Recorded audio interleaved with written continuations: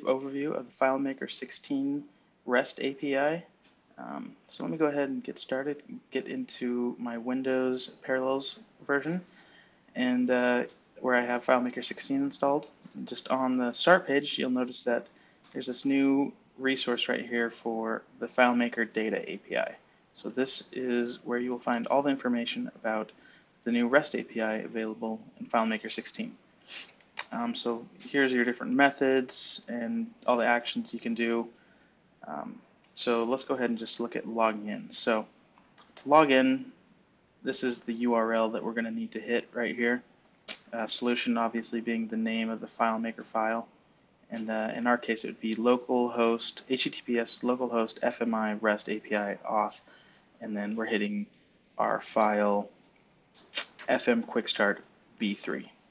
So I've gone ahead and going to be using this tool called Postman for sending different types of requests. You can do post, get, all that type of requests, and you'll notice that for this type, it is a post. So we need a post. This is the URL. These are our headers. So I'm going to show you how that's all set up in here. So it's a post. Here's our URL with the file name here. Our headers, we have content type application/JSON, and the last thing we have in here is the body. So if we look at our parameters, we need to include user, password, layout. So here's an example of how that would look. And we've gone ahead and done that right here. So let's go ahead and hit send, and we should get our response showing the token. So all subsequent calls that we make need to include this token. So I'm just going to go ahead and copy that. And so let's go ahead and look at how we can do, how we can read some records. So we're going to get all the records, and we would use FMI REST API record. So before it was auth, and now we're using record, and then solution, and then layout name. So I've gone ahead and done that right here. So the name of our file and then the layout name. And you'll notice I created a specific layout specifically for web. Pull that up, and so I named it web contact.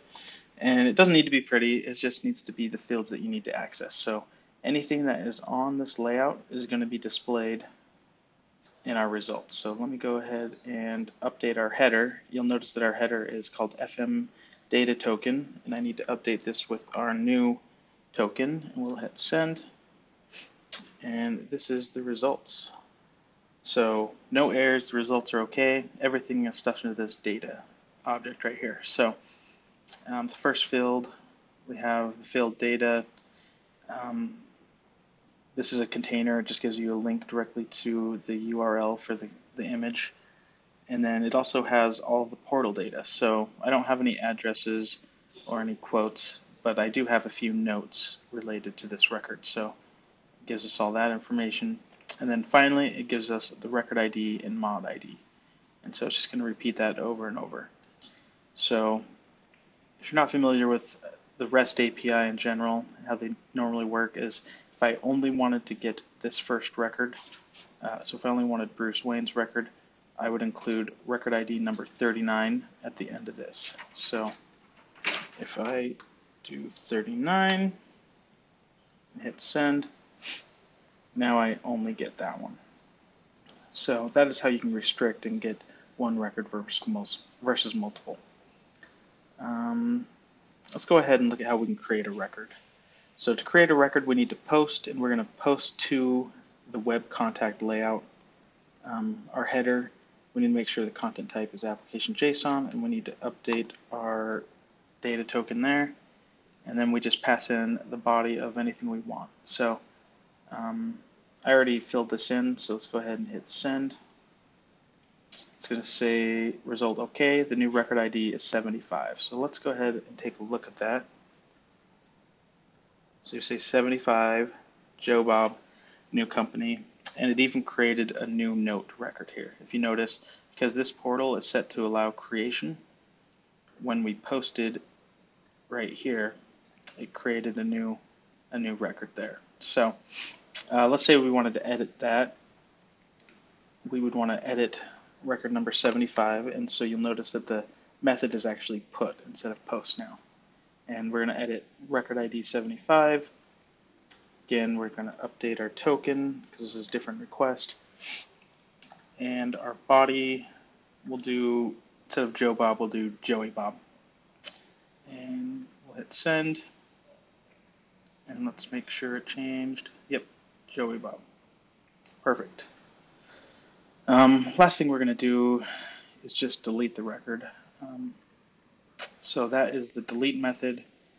And we're going to delete record number 75. Let's see what actually happens when we don't include the updated token. So when we hit send, it's going to say invalid FileMaker Data API token. So that is what you'll get if you have any errors. All right, so there we go. It should be gone. And yep, we're down to 11 records instead of 12. This is not the same record. This is a different record from testing. But yeah, that is how you do it.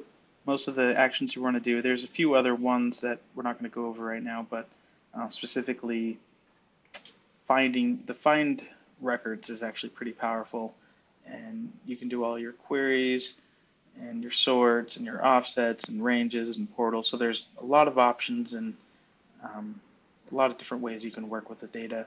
And there's also the option to set global fields. So if you have any fields that you need to set to make sure your data is correct in the system, that's going to be very useful. One thing that you cannot do is actually run scripts in this. So everything so far is just working with records. There's no script running of scripts currently in the current version. Actually, one last thing I did want to show is just when you're getting a contact. Let's go ahead and look at this picture. So if you're, let me just copy that. If you're not familiar with the PHP API, we used to have to use a container bridge to do this, and now it's actually fairly easy. You just need to point it to the URL, and boom. So that makes working with container fields a lot easier, and it's going to be really great. So yeah, that is the brief overview. Hopefully you like the new REST API and put it to good use. Thanks.